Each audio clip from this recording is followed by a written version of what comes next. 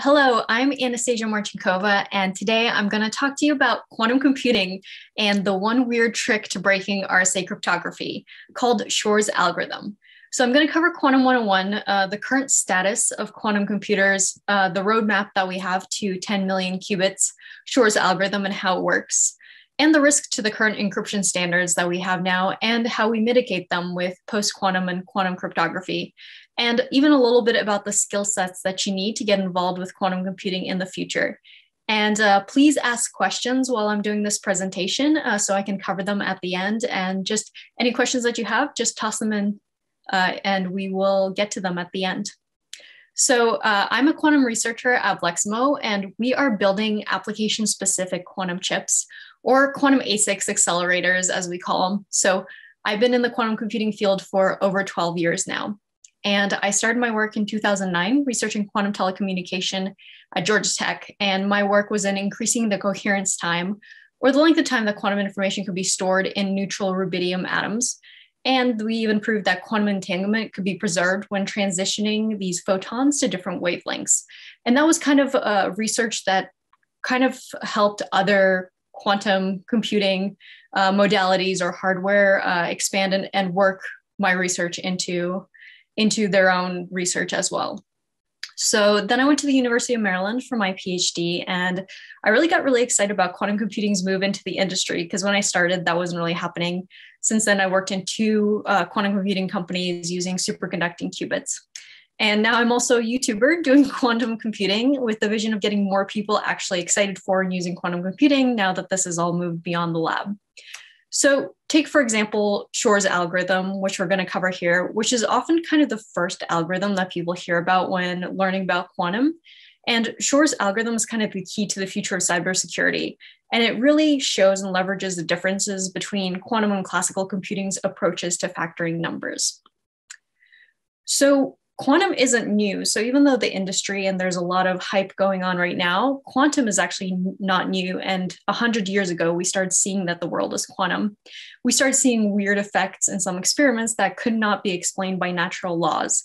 And these are non-classical correlations. So meaning that quantum physics violates the classical laws of nature. And let me tell you, Einstein hated this and he did not believe it, because it was kind of inconvenient and it disproved the laws that we thought we knew about the world, the classical world. So Einstein incorrectly believed that quantum physics was predetermined, which made it more consistent with the world of classical computing. But quantum is its own thing. So about 40 years ago, we decided we needed to harness this power, and quantum computing was really proposed in the early 1980s. And they proposed this quantum mechanical model of the Turing machine. And Feynman and others later suggested that the quantum computer could actually simulate things that a classical computer could not do, and faster. About 30 years ago, we actually discovered the first quantum algorithms. So there's one in 1992 called the Deutsch-Jozsa algorithm, and it's one of the first examples of quantum algorithms. And it showed that quantum computers could actually be much faster and outstrip classical computers for certain problems. And in 1994, Peter Shor developed this quantum algorithm for factoring integers that had the potential to decrypt RSA encrypted communication, called Shor's algorithm. So 5 years ago is really when the quantum computing industry really took off. So we realized we can build quantum processors that actually harness quantum computing power. So we built this new system of computing using quantum bits, or qubits. And the last few years in the industry have been really exciting because of this. So while the technology is still in the early stage, we do really understand the fundamental physics behind quantum computing now, because we discovered this 100 years ago. So a lot of the work right now is going into exploring hardware implementations, processes, scaling, and understanding how to better control these quantum states. So this new system of quantum computing, what are quantum computers? What do they actually do? So a quantum computer is a system that uses the quantum properties of its qubits, like superposition and entanglement, to perform computations. So not only does the qubit itself have to be a quantum mechanical system and quantum mechanical in nature, we also have to be able to take these quantum properties and utilize them to perform these calculations. So let's first start talking about the qubits themselves. So in the traditional binary approach to computing, you have the zeros, the ones on and off, and information stored in the bits that are represented by that logic. But in quantum computers, we're based on qubits, quantum bits, that exist in a probability or superposition of 0 and 1. So you can have a 50% chance of it collapsing into a 0, 50% chance in collapsing into 1, and you don't know which one it will be until you actually measure and break that superposition. So, but what can we do here? You know, a qubit is a two-level system that's based on the 0 and 1 states, and it can exist in the superposition. But you can't really think of it like a regular bit when we can assign a value of 1/2 and call it a day. So its special feature is the superposition, meaning it can exist in both states simultaneously. And there's really a lot of possible ways to make a qubit. So as long as you have something quantum that has two states that you can control well, it can probably be a qubit. So everything from polarized light to specially prepared imperfections in diamonds and other systems that we have right now are superconducting qubits or trapped ions or photonics. So all of these hardware implementations can be qubits. So entanglement is another fundamental quantum property we need to harness to do quantum computing. So when we say the particles are entangled, it means that the quantum states are linked to each other. So the state of one can't be described without the state of the other. So that means they're not separable. So this is a very purely quantum phenomena, and it doesn't exist in the classical world because it's almost like information is spread across the particles and they're not separated from each other. So if you take two particles that are entangled with each other and measure one of them, the state of the second changes even at a distance. And yeah, this violates the laws of nature, and it's just not very intuitive. And again, this seems very, very strange to someone who's very used to the classical world. So since classical computing emerged in the mid-20th century, we've had a lot of progress in the computer design, and processing power has roughly doubled every few years, and that's called Moore's law. But even if Moore's law keeps holding, there's a lot of classical problems that actually classical computers can't solve efficiently, no matter how large supercomputers get, because the way that we solve them on classical computers is different than the way we'd solve them on quantum computers. So a theoretically perfect quantum computer can handle 2 to the n states. So it's a superposition of all n-bit numbers, with n equaling the number of qubits that we have. So that means that 100 qubits can have the same computational power as about 10 to the 30 bits. So if we look at this in terms of classical memory and how much it would take to describe a quantum computer state, it really shows how powerful this is. So if we assume that each number is 1 byte at n equals 30, it's a gigabyte of memory. At n equals 40, so 40 qubits is a terabyte, and n equals 50, it's already a petabyte. So you see that even though we can simulate small quantum systems, we can't really simulate large qubit systems because that's how quickly the power of a quantum computer scales. So when we control these qubits, we do them with gates. And these universal gate quantum computers have really broad applications. And these systems work on building really performing qubits where we can do these basic circuit operations and gates, and we can put them together to do any sequence and run more and more complex algorithms. But quantum computers have their own set of gates that are very different from the set of classical computing gates. So in classical computers, we have gates like AND, NOT, OR, NAND, fan out to perform any of these computations. But these are irreversible gates because information is lost in the process of applying some of these gates. So when we do an OR gate on two bits and we output a 1, we can't reverse it because we don't know in this case if the first bit was a 1 or the second bit was a 1 or both bits were 1 because of the OR gate that we applied. And fan out requires cloning of a state. So we fan out the bit to a lot of other bits. But in quantum computing, we have something called the no cloning theorem, which says it's not possible to exactly copy an unknown quantum state. So we can't do that either. So for quantum computing, instead of using classical operators, we use quantum operators or quantum gates. And these are used to evolve the state of the qubits. So as I mentioned, quantum computing gates have to be reversible because irreversible operations actually destroy the entanglement and superposition of the qubit. And we can't do that until the end of the algorithm when we actually want to measure the system. So there's a whole set of these common unary, binary, and ternary gates that operate on quantum states. These gates, like the XYZ and rotation gates, the Hadamard gate, they can change the state of one qubit. And the Hadamard is the gate that actually puts the qubit in equal superposition of 0 and 1. There's also 2-qubit gates like C0, and they can entangle 2 qubits. And what the C0 really does, it's a controlled NOT gate, and it flips the state of the target qubit if the state of the control qubit is a 1.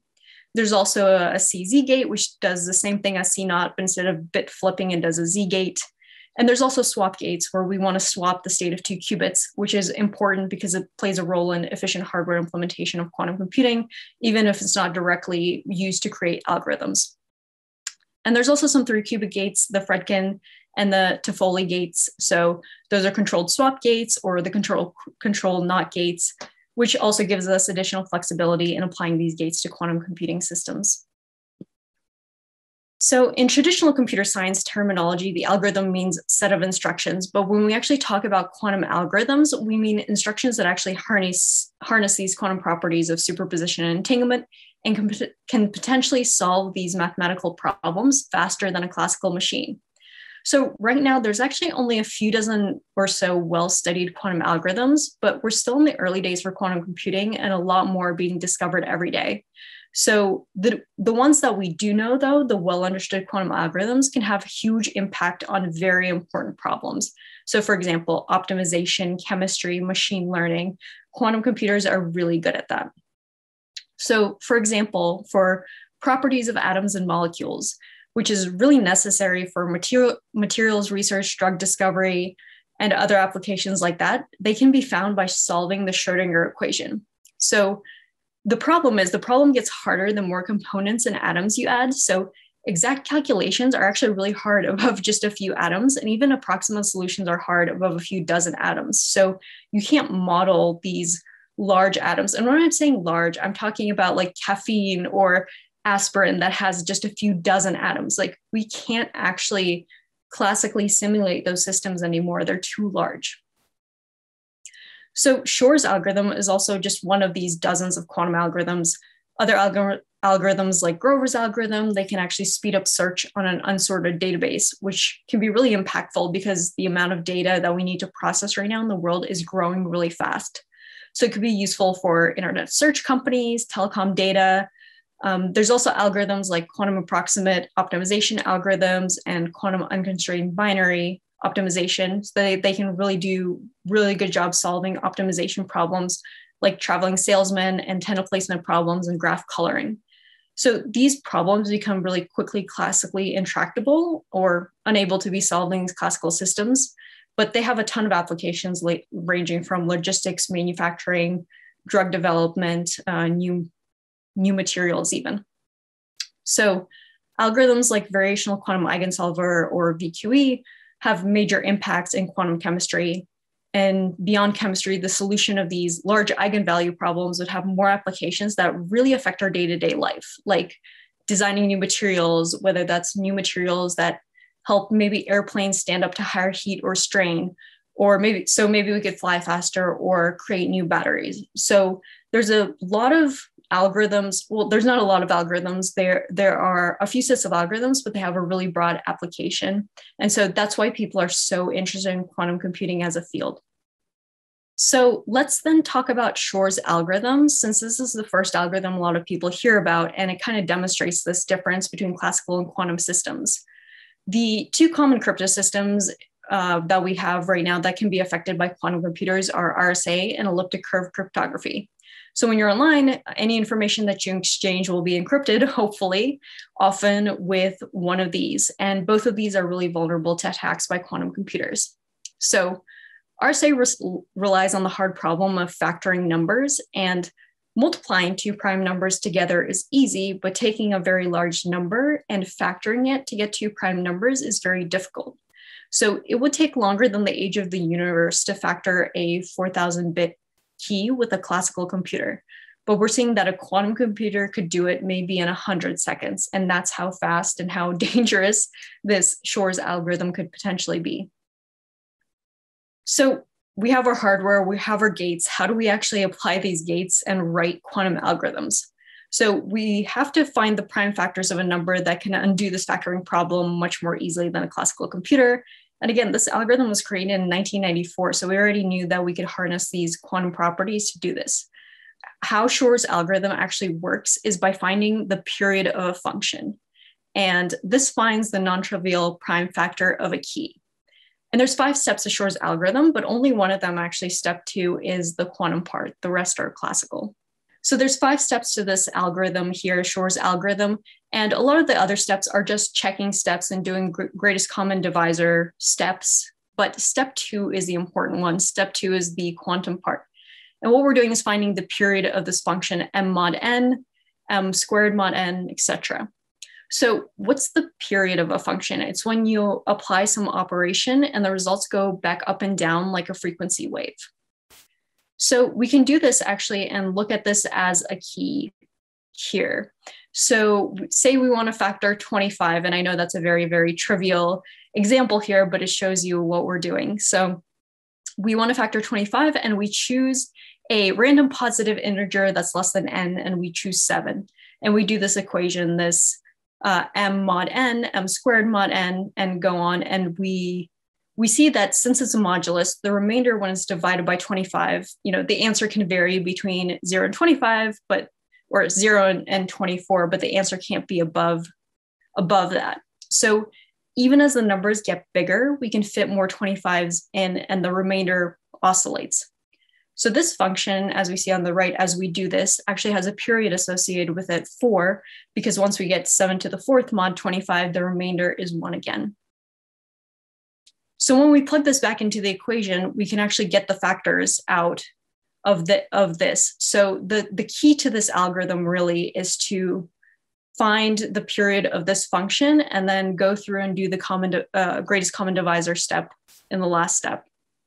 So what known classical function do we have that relates to frequency and time? It's the Fourier transform. So we have a quantum version called the quantum Fourier transform. And what it does is it maps the time domain to the frequency or the Fourier domain. And frequency is exactly what we want to know here. And we want to do this really quickly because of the oscillation here of this period of this function. So again, this is kind of a trivial example using 25 or a number like that, but it shows the proof of concept to understand why an algorithm that uses these quantum steps is a lot faster classically, and how a quantum computer doesn't just brute force factoring. It's not parallelizing. It's not trying every possibility at once and just going through a list of numbers. We're actually doing something very different in the quantum step here. So now that sounds super exciting. So we're harnessing the quantum world. We have these algorithms with a big impact, but when can we actually run large quantum algorithms on them and get the results that outstrip these classical machines? And when should we really worry about this? So in the end, we need about 2,500 qubits to break elliptic curve encryption and about 4,000 to break RSA encryption. But these are logical qubits and not physical qubits. And the difference between this is that quantum computers in real life have a lot of errors in them. Managing errors is important in quantum systems because quantum states are really delicate. We're really right now in the NISQ era of quantum computing, which is the noisy intermediate scale quantum device era.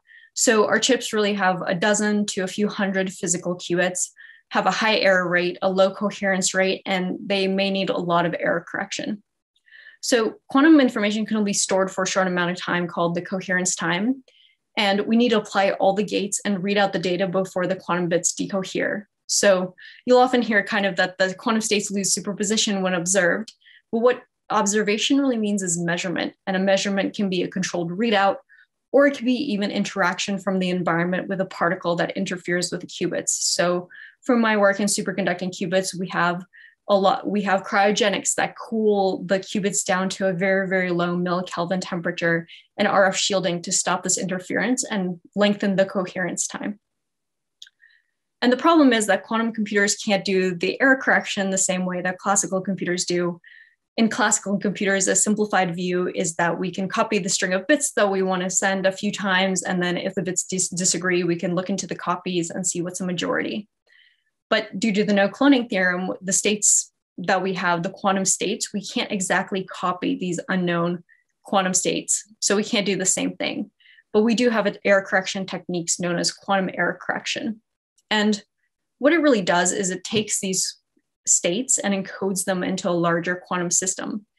But that means the more complex a circuit gets, the more error correction we need, the more qubits we have to use.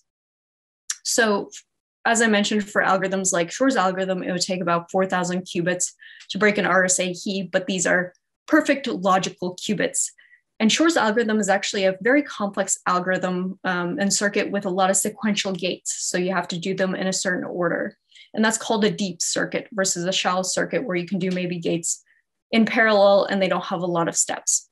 So because of this error correction, we have to spread the information out. We have to keep the states coherent for a very long amount of time. We actually need a lot more error correction than for shallow circuits. So John Preskill noted in his lecture on quantum information that 10 million physical qubits would be needed and maybe 10,000 logical qubits would be needed to break RSA encryption. So we're still pretty far away from that milestone. But a lot of people, and this is a chart from talking about kind of the research and how the field is going and what quantum information scientists think that, when can we actually get to this point to have millions of qubits? And it seems like around 15 to 20 years is something that people are thinking to get to the scale to actually have a threat to encryption. The great part about it is that there's a lot of really cool algorithms that need just a few hundred qubits that can help with these drug discovery, with machine learning even before that. So we can get a lot of value from the quantum computing systems first before worrying about running Shor's algorithm. But even as I'm talking about the qubit counts, the number of qubits really isn't everything. So it's just one factor for power, and I've already mentioned coherence time. So these qubit counts don't really mean anything if they're poorly constructed. And we have something called the DiVincenzo criteria that tell us what a good quantum computer should have. So we need well-defined qubits, well-characterized qubits. We have to be able to initialize the qubits to an initial state. So we have to be able to set them to a good 0 or 1 state. And we need a set of universal gates to apply to the qubits so we can do any sequence, any set of complex algorithms. And we need a long decoherence times to preserve the quantum information for longer. So as I mentioned, we need enough time to apply the gates, to do our algorithm and actually read out the data after that. And we have to have the ability to reliably measure these qubits, because if we can't get the data at the end, that's also kind of worthless. So a few super fault-tolerant quantum bits with long coherence times where every qubit is connected to every other one, ones that have good gate fidelity, which means low error rates in applying the gates. They're so much more valuable than hundreds of poorly connected, fast decohering qubits with a lot of crosstalk. So trapped ions and superconducting qubits are some of the leading candidates right now that do really well in these 5 factors of the DiVincenzo criteria. So a lot of companies are focusing on them, but there's a lot of other contenders, and some of them, like NMR, are well known to not be suitable for scalable quantum computing, but nuclear magnetic resonance was one of the first initial proof of concepts for quantum physics. But there's other qubit types that may not fit the criteria now, only because we haven't done enough research on them, and there's some physics problems still to be discovered there. So besides just looking at the qubits themselves, there's also criteria for how the whole quantum system has to behave to make a good quantum computer. So IBM introduced this quantum volume metric because this classical computer's transistor count and quantum computer's quantum bit counts aren't the same. So the quantum bits decohere and lose this quantum information very quickly.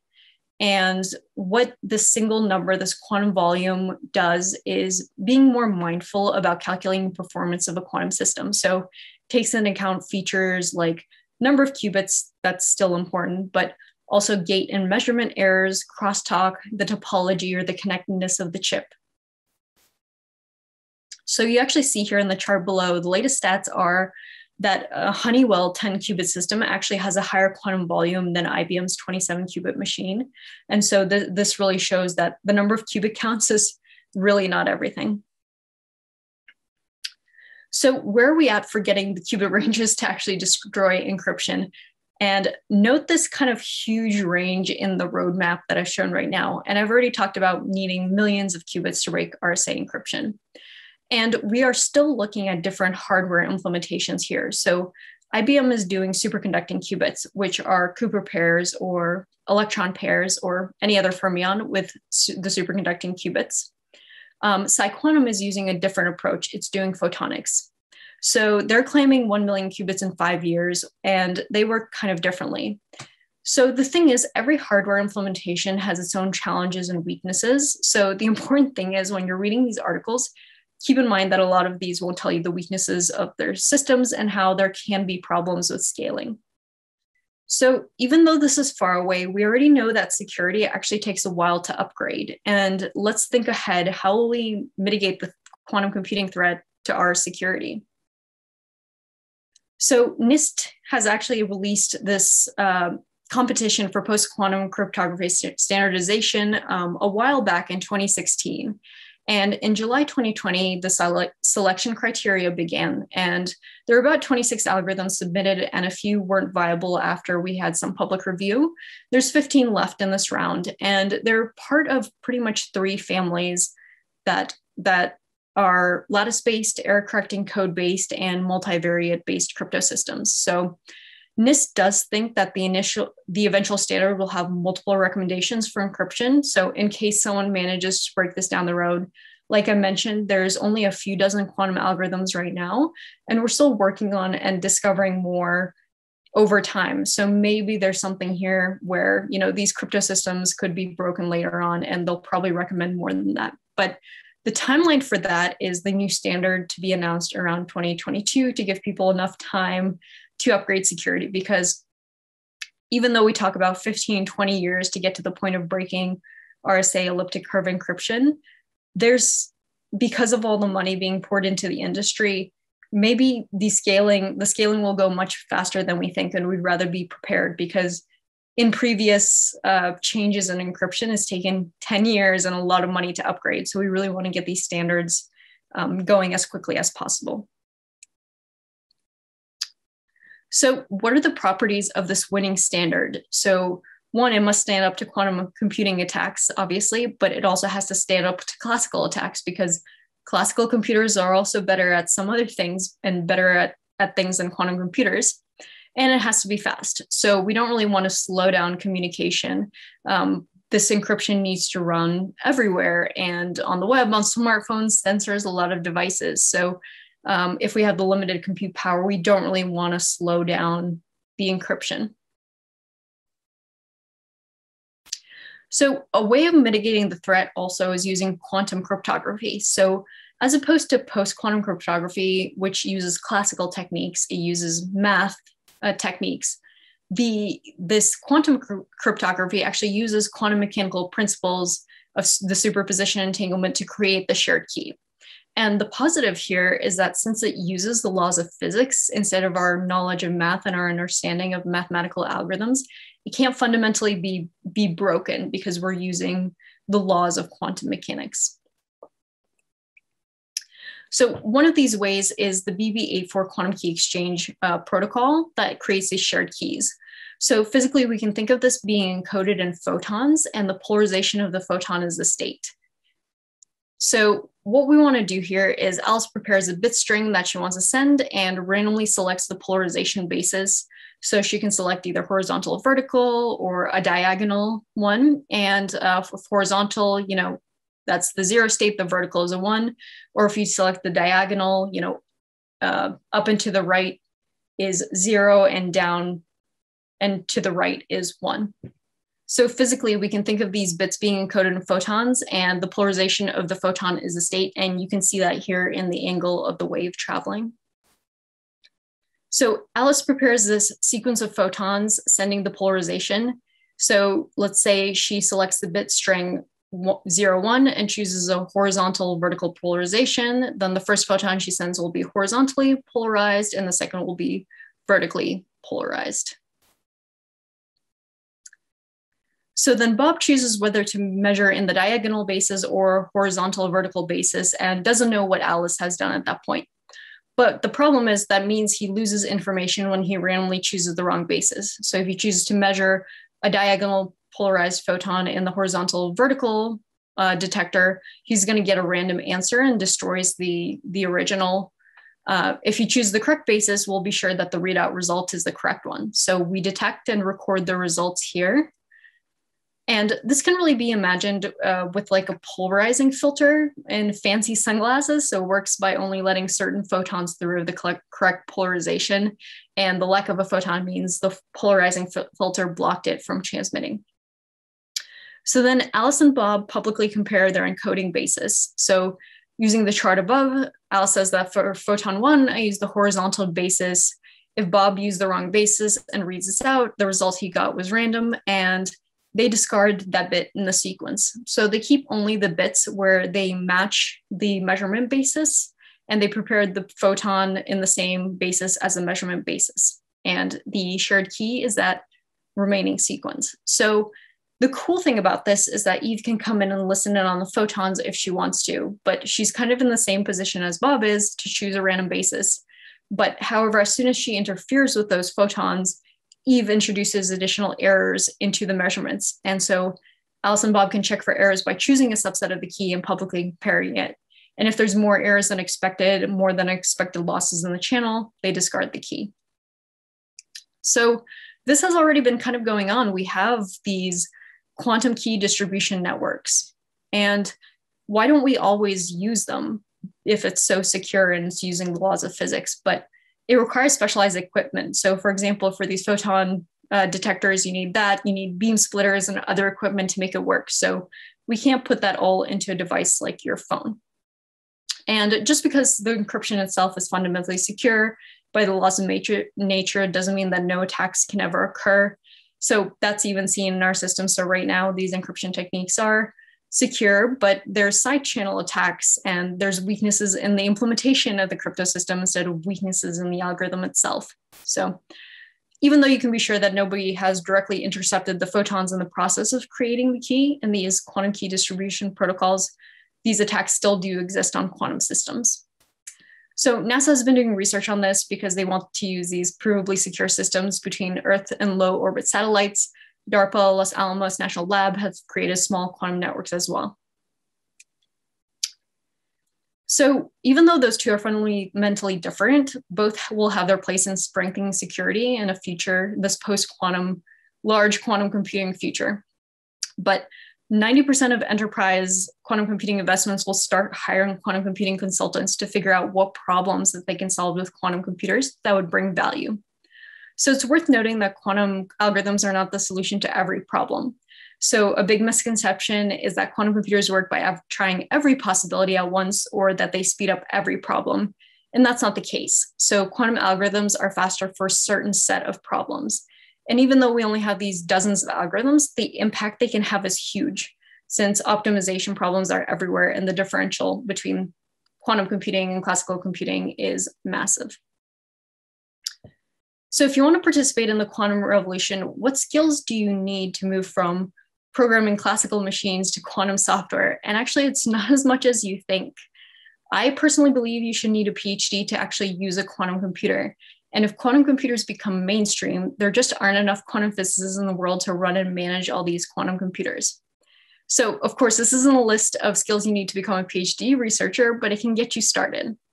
So linear algebra is key. Quantum gates are just matrix operations, and you need complex numbers. And because imaginary and complex numbers are the core mathematical base of quantum mechanics, they appear explicitly in fundamental equations like the Schrodinger equation.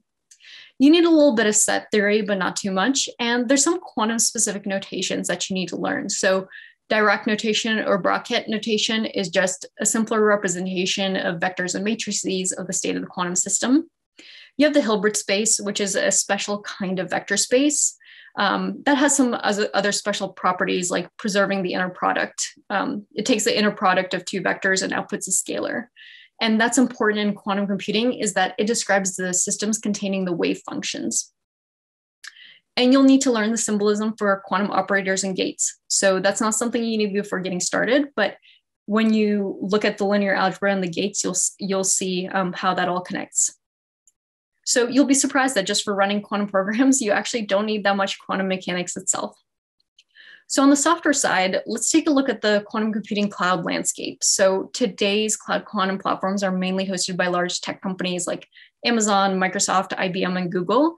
And actually many of these are Python-based. There's also languages, higher level languages like Q# and Silk. And then there's OpenQASM, kind of quantum assembly that's being integrated into the IBM cloud platforms. And I think Microsoft also has a connector to be able to do OpenQASM code as well. So Amazon's AWS bracket provides access to 3 different quantum computing platforms, and they also have simulators for prototyping, and it makes it pretty easy to prototype and then put them on these universal gate quantum computers. And Amazon has just started getting into the quantum computing race, but so far their chip is not available on their own system. Azure has recently launched their own quantum platform with a goal of having the hardware and the software all under their quantum development kit solutions. And they provide access to the Honeywell and IonQ trapped ion systems. And IBM has access to their own chips up to 15 qubit chips available for the public to access. And Google is also building out their own superconducting quantum computing chips, and they've released Cirq and TensorFlow Quantum to allow the public to start coding with quantum computers, but they've not actually released public access to their chip, just the simulators. So to apply what you've learned today, next week you should debunk the myth that quantum computers parallelize or brute force solutions to problems. I mentioned this multiple times because this is a big misconception in the quantum space. And I hope I covered enough interesting algorithms for you to actually look into them and see what might be interesting to your business. So in a year, you should start working on a skills plan to be able to program quantum computers in your language of choice. It's great that we have a lot of these Python-based frameworks, and you can start learning the gates and have this minimum skill set to actually start getting business value from quantum computers and thinking about how you can take problems and make them quantum. And in 3 years, you should really identify problems that quantum computers can use to extract business value. Thank you very much.